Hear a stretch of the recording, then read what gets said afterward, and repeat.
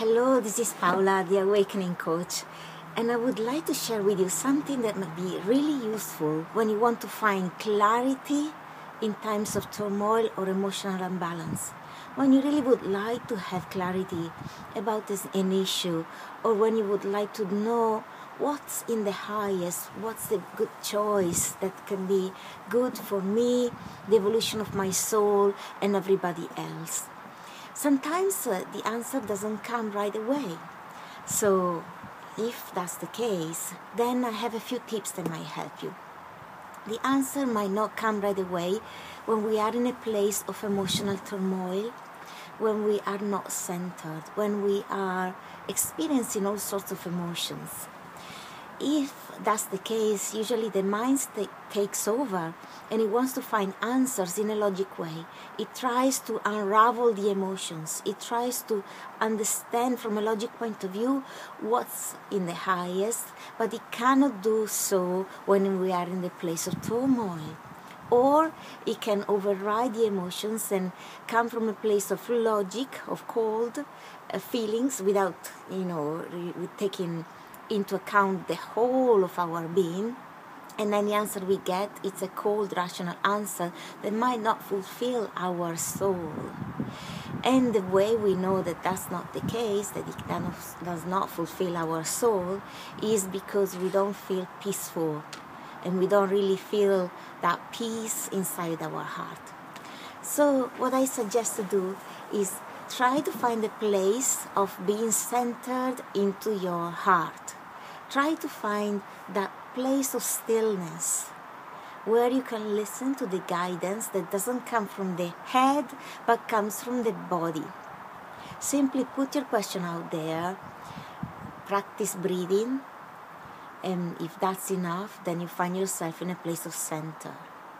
Slow, deep breaths for a few moments, and then when you find in a place of center, being centered into your heart, then it's very likely that you might find that clarity.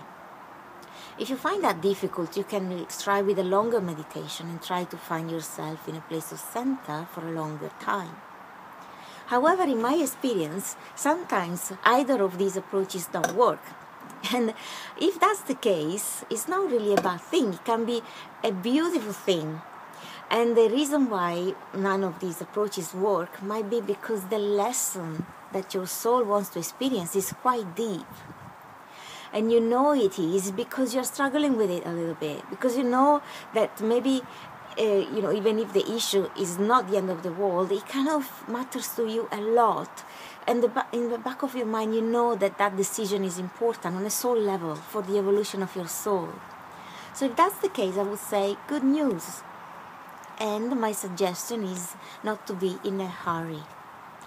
Just come from a place of sincere willingness to find what's in the highest, beyond your ego, beyond your selfish interests, to find what's in the highest for everybody else, for the love in the world, for the evolution of your soul. Put the question out there in the universe, trusting that the answer will come. And the answer will come when you will experience peace. Try not to force it. Know that the answer will come in terms of clarity when your body will experience peace.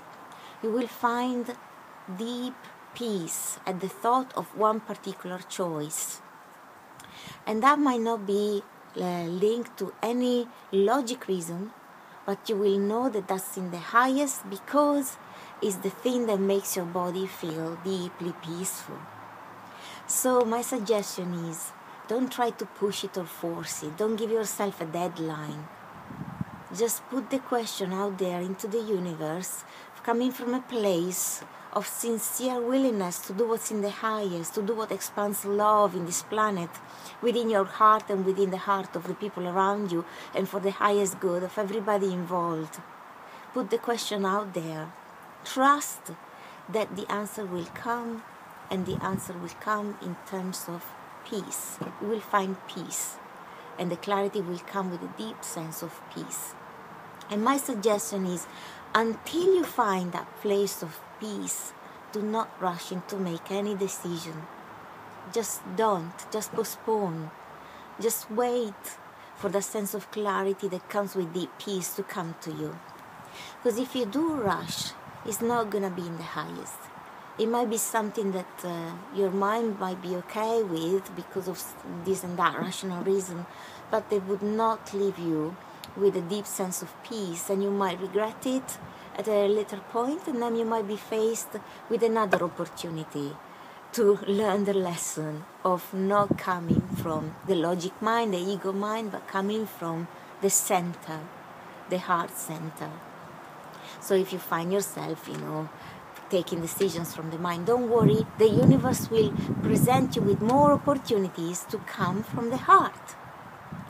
So I hope that this made sense. If you want to ask me any questions, feel free to comment below, ask me questions.